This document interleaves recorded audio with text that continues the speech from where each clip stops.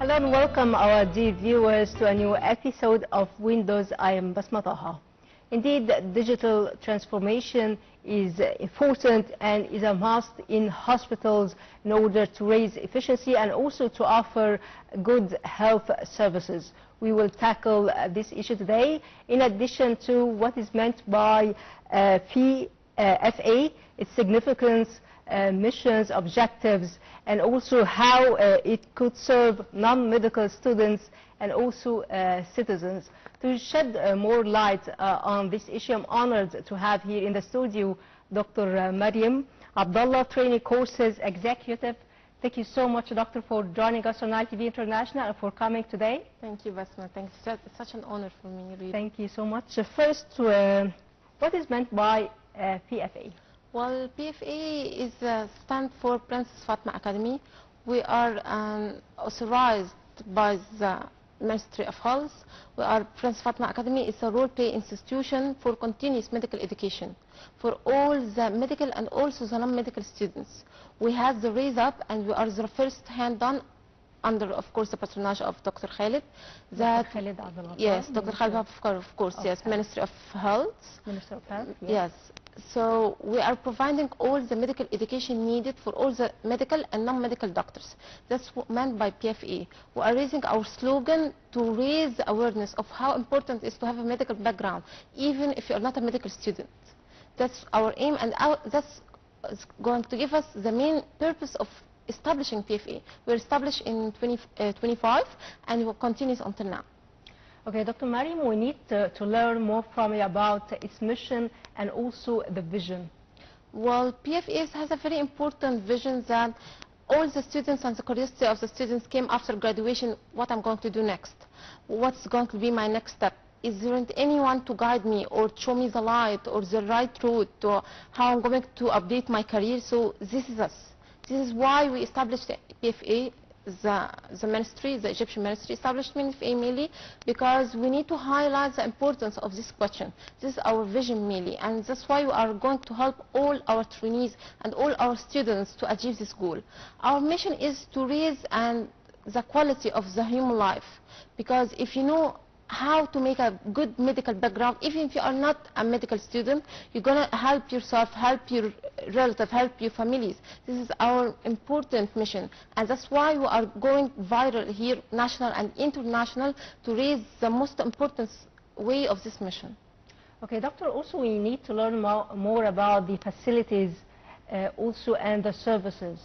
Well, PFA has right now is 14 facilities.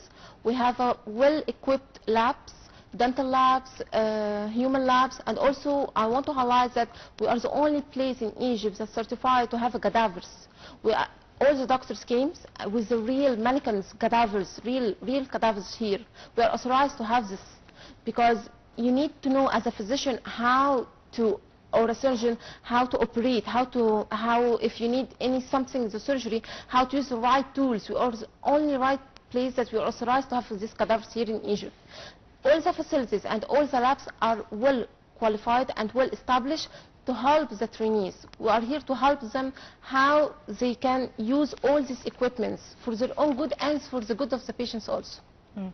Well, Doctor, also we need to know more from you about the sections and also the coordination between the academy and also the different agencies and institutions. Well, right now we have many partnerships, mainly with American Heart Association, because we are raising the importance of how to save a life.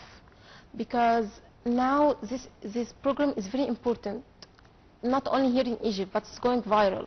Because now American Heart Association is considering like to be #1 in helping a CPR, because this mainly has happened to you or to anyone in front of your side maybe. So this is mainly one of our cooperation with American Heart Association, also with World Health. So mainly those are the many two institutions. Okay, also Doctor, I need to know more from you about the role of PFA in the recent Population Health and Development Global Congress. Yeah, we joined the Congress. You had a role. Yes, yes, yes, yes. We had two roles. my role and the PFA role. The PFA role was mainly to spread the awareness about the importance, as I told you before, as CPR, because we are under the supervision of American Heart Association and we are certified about this. So this is mainly, we are raising the importance of raising awareness program. Of course, after the supervision of Dr. Sahar Farag, our General Director of Princess Fatma Academy. So we are going after her directions that raising awareness program is one of the most important programs.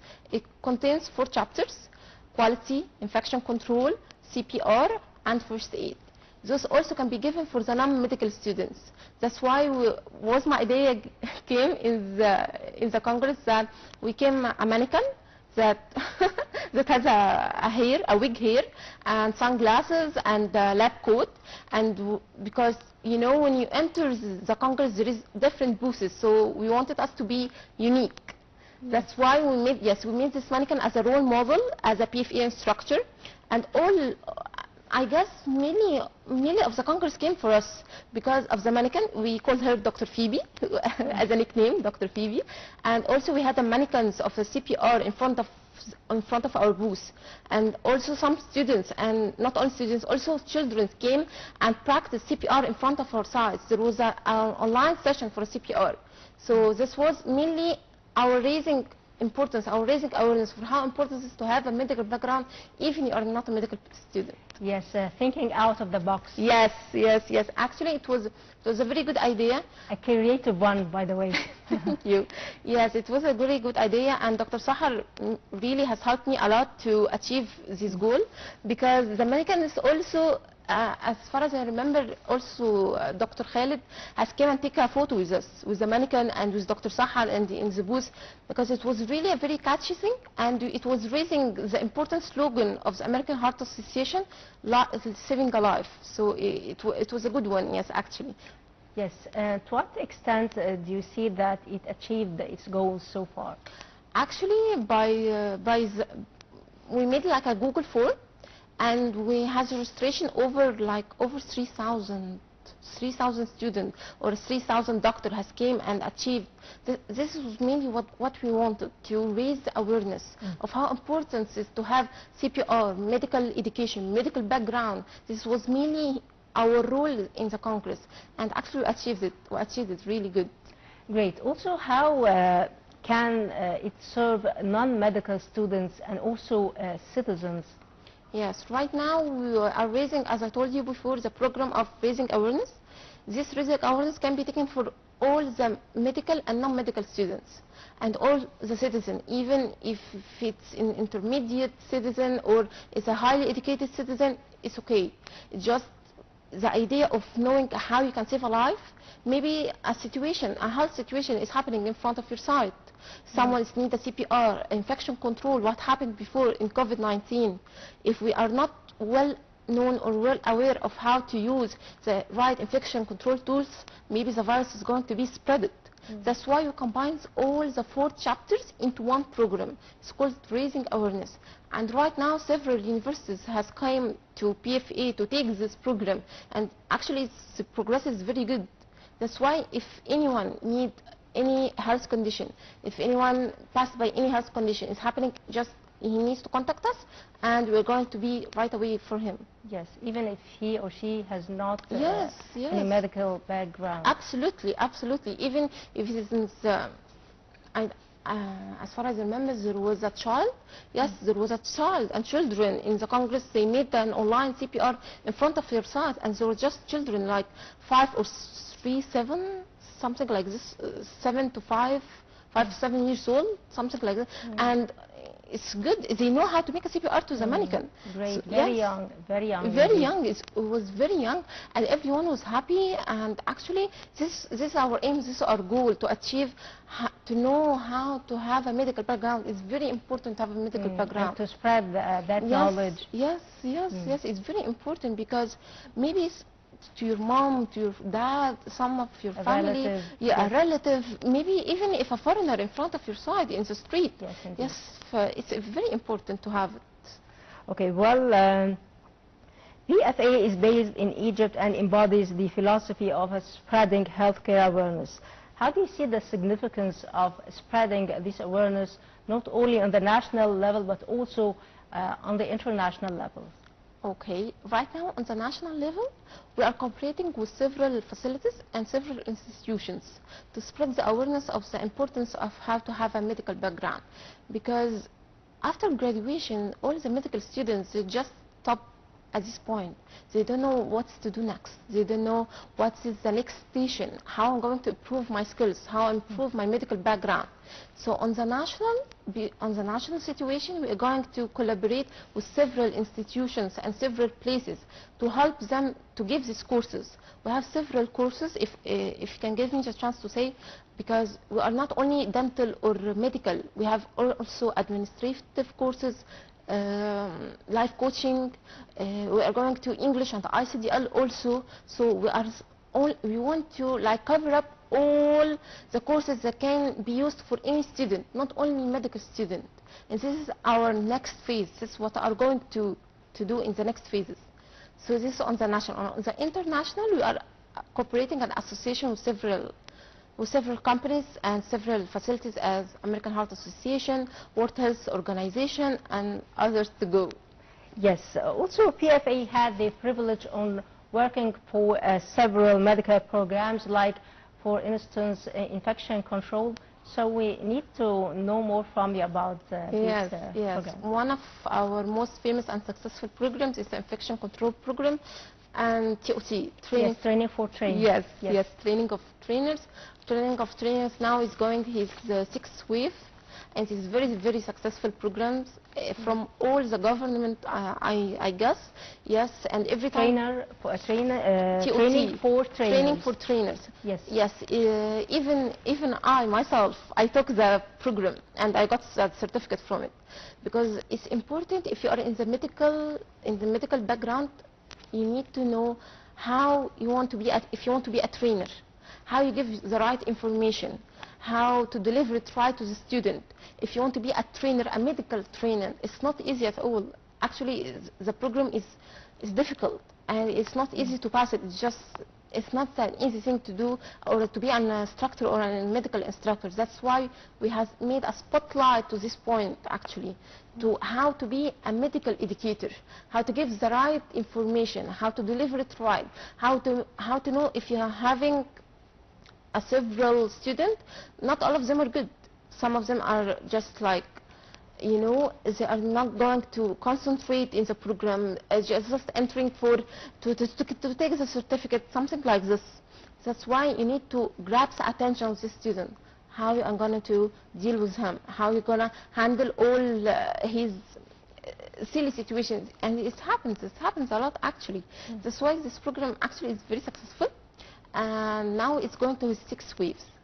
Yes, so we have also another program, training for trainer, but not for a medical education.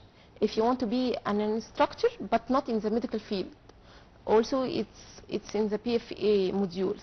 As for the quality control, now we have more like 6 to 7 modules of the quality controls with hand-on experience in all the hospitals.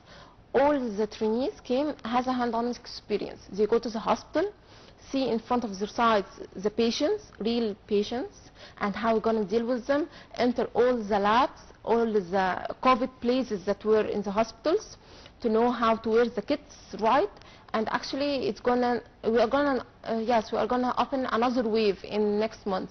Yes. Well, doctor, you faced many challenges, of course, and difficulties. How did you overcome them so far? Actually, this was with the help of Dr. Sahar Farag, of course, General Director of PFA, because she has helped us a lot in improving PFA facilities and improving PFA courses. Of course, as any institution, sometimes we have some financial issues or financial funds.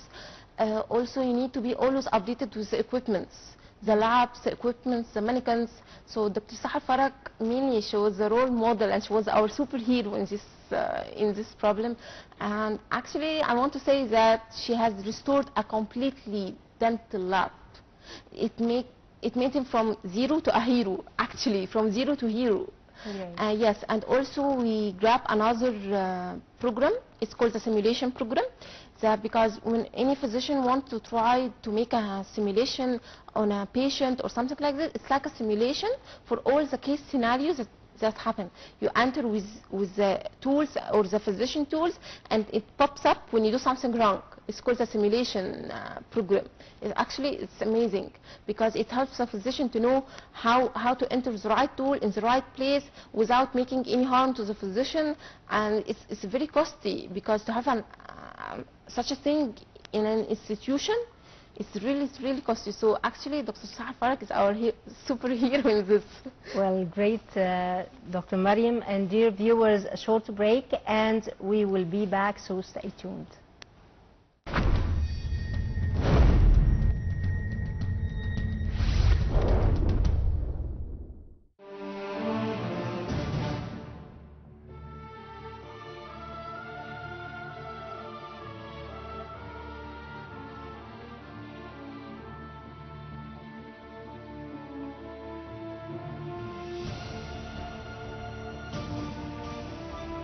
المرحلة القادمة من مسيرة العمل الوطني تفرض علينا وضع الإنسان المصري في مقدمة أولويات الدولة من خلال إطلاق استراتيجية شاملة لإصلاح وتطوير منظومة التعليم تتوازى مع البدء في تطبيق منظومة التأمين الصحي المتكامل. الفترة دي هي بصراحة خطوة كويسة جدا. كلام ولا في الأحلام. الناس مش مصدقة نفسها. تضافركم معانا هينجح سواء كان في التعليم أو في الصحة، والكلام ده للمفكرين والمثقفين والإعلاميين بالإضافة للمجتمع. أي حد عنده قوائم انتظار يتصل بالرقم الساخن وربنا هيكرمه إن شاء الله. ننشر لك قوائم الانتظار مع حضرتك.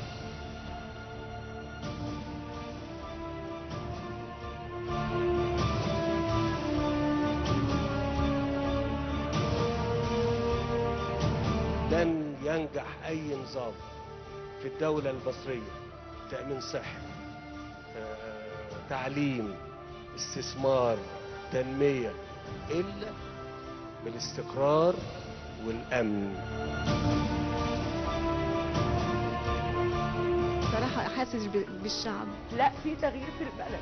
مس قلوب المصريين كلهم. ادوا دفعة للنجاح وشجعوا وحطوا ايديكم معانا في ان احنا المنظومه تنجح. انا لو تخيرني بين ان انا اكل ولا اعالج دول، لا اعالج دول.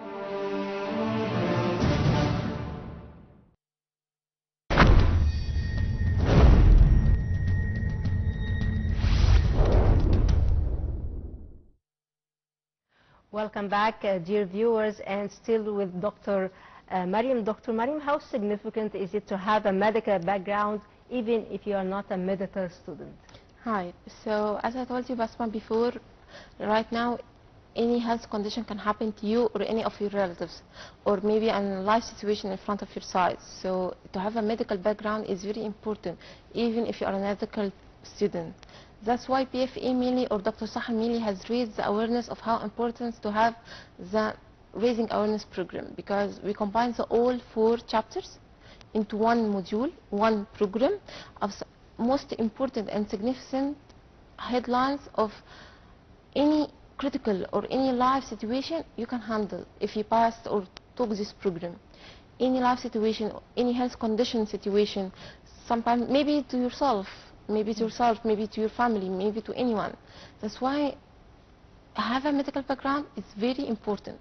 It's very important. Just say I'm going to the home remedies, or I know how to do, or I'm just going to pass by. It's not important. No, it's important because you can save a life.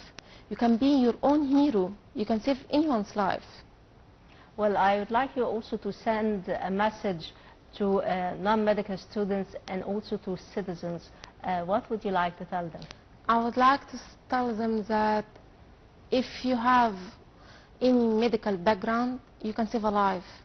even if it's a tiny one, you can save a life. Maybe your child, maybe something happens to him suddenly. Anyone, just having a medical background is very important to you and your family. You can save your family from a damage or a fire or an instinct bite, even for your child. So it's very important to have the right medical background.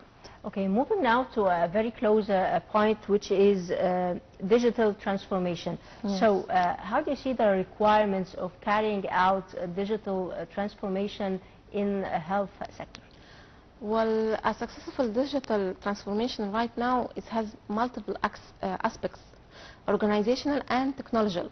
So one of the most important requirements is called robust infrastructure. Robust infrastructure, we call it also robust infrastructure, is an important and strong, reliable IT tool. It's one of the most amazing to secure your data, your network, your cloud solutions, everything to be encrypted and cryptized. The implementation of this robust cybersecurity, we call it also a robust cybersecurity because it's a cybersecurity system. It's enclosed with all the security system with the data, and you're going to be protecting all the sensitive data for the patient. All the sensitive data will be encrypted. All of them is going to be saved. So for making a successful digital transformation, it's very important to have this requirement. Yes, also how could learning about modern technologies used in healthcare contribute to providing good health services to patients? Well, learning more about the modern technologies, Yes. it's very important to have modern technologies because you're gonna enhance you to take a precise decision making. Right now, all the physicians can take a decision in a matter of fact in a minute or 2 minutes maybe. So learning about modern technique and modern solutions and modern learning tools is going to help you to make a more precise decision because you're going to have a real-time data and analyzed data. All the data is going to be saved and organized and on time, and adapted analyzed data also is going to help you to give a real precise decision. This is the first thing. The second thing, And accurate, very precise. yes, very precise and very accurate and on time. So it's gonna help all the healthcare sector to make the right precise decision in the right time, in the right moment, and it's very, very important. The other learning method or the other learning tools we can say is gonna be the AI. The AI here, yes, it's like our new hero. It's trending, the trend, AI. What's meant of the AI in the healthcare? Actually now the AI has a very, very powerful algorithms. This algorithm can detect early diseases and also it can prevent them. It can analyze data, analyze medical imaging, and also give you all the treatment and all the remote thing you can need at home.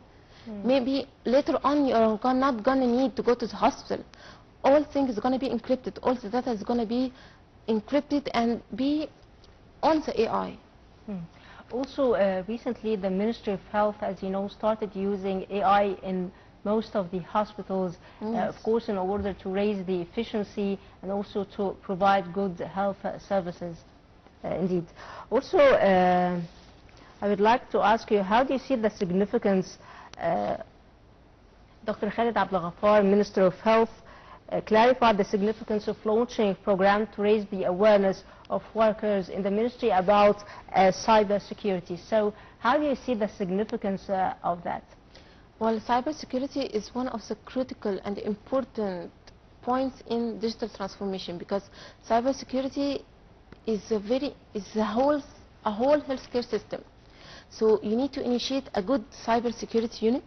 You need to know how to train all the healthcare sectors on the cybersecurity unit.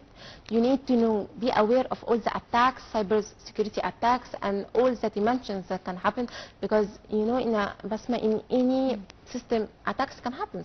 Cyber attacks can happen. So you need to have a well-qualified equipment and so well-qualified trainees and well-qualified healthcare sectors to be aware of these healthcare attacks. So cybersecurity, to be established right, you need to have the right places, right units to be established. And also it is very significant to train workers on that technique. Yes, it's very significant. Also, you need to know how to train on this, because not all the healthcare sectors now are opening to the new idea of using AI, just as going on the old method. They are not opening to use the AI, the technology. You're gonna to train them from scratch, like we are saying, from scratch. They are gonna forget everything and learn how to be computerized, how their brain can think and to be computerized. So without a good system in cybersecurity, without making a good unit in cybersecurity, without having a good training and a good equipment, good healthcare sectors, it can be done. And we heard recently that there were training courses for workers in order to help them to learn more about that technique. Yes, right? Yes, right. There was a launching of the last training program for 100, after the patronage of Dr. Khalid, of course, that 100 doctors are going to be the first trainers, like we are going to say, first trainer for the digital transformation. And right now, digital transformation is entering all the sectors of the Ministry of Health. Even for us in PFA, we are holding a course for digital transformation. We need to know what's the digital transformation, what's the cybersecurity, what's meant of having an encrypted data, what's meant by having an AI, and how can I use it in the medical imaging of the patient. So we are really focusing and spotting the light on this, because right now this is the future. This is what's coming. You need to also to be updated and embrace all the healthcare sector about this point. So, Doctor, we heard that Health Ministry announced that all presidential initiatives are mechanized. So how will that help in improving the health conditions so far? Yes, because right now it's going to be adapted as an AI, and the technology when it's going to be adapted in all the healthcare units. All of things is going to be computerized. The AI, the machines, even the imaging. Right now you can be in the ambulance and all the results, the images, everything can be transported directly to the hospital. You don't need to wait until you go to the hospital and they made a checkup for you. No. Everything now is going to be computerized with the AI. We're going to have a as I told you before, cyber security units. So cyber security units are registering all the data, all the patient data. And with the using of the AI, we can early detect for all the health risk issue you can face. Yes, this is my coming question. How do you see, or how far is it significant to establish cyber security units and also to train workers in the ministry on that technique in order to secure information? To what extent? Yes, they need to know how to embrace the technology, how to go on with the technology. They need to know the importance of the digital and the cyber security, because when you establish a cyber security unit in the place, in a hospital or in an institution, medical institution, everything is going to be computerized, and to the extent that you will have all the information without the need of anyone. Just everything will be computerized. So yes. Yes. Also, Doctor, I would like to know more from you about your experience during the first Global Congress on Population Health and Development. You took part in that event, that great event. Yes. So I would like to know more from you about this experience and your role and what you gained from that great event. Actually, my role was I was innovating the ideas, because as I told you before, we have several booths in the PFA, and we in the Congress we have several booths, so we needed to be catchy and we had the spotlight on us.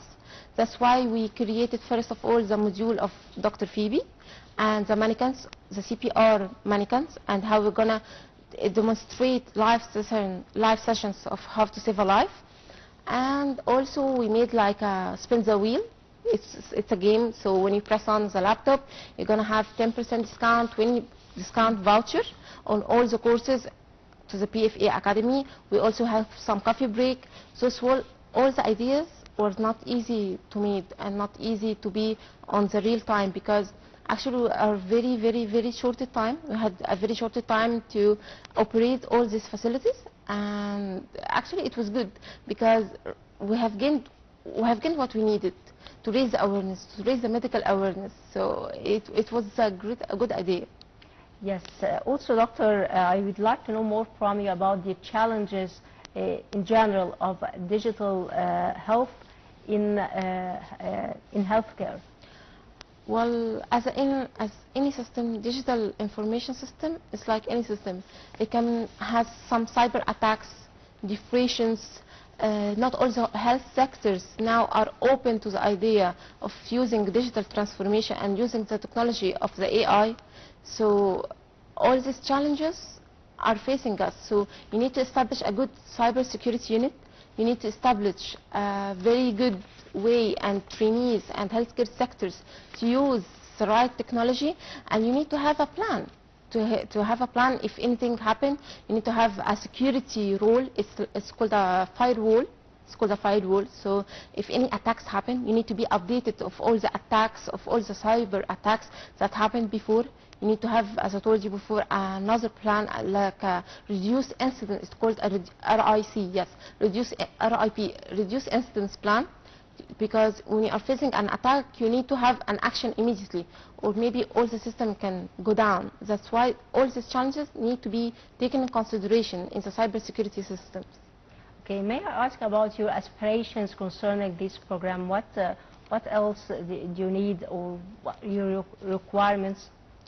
Well, actually, my aspiration is I'm going with the technology. The technology now is leading us. We are not leading her. That now the human thinking now is going more and more than we can even think. Using technology is going to combine, the AI is going to combine both of us, the human and the technology. We're going to combine all of them in one product. It's called even the AI or cybersecurity, digital transformation.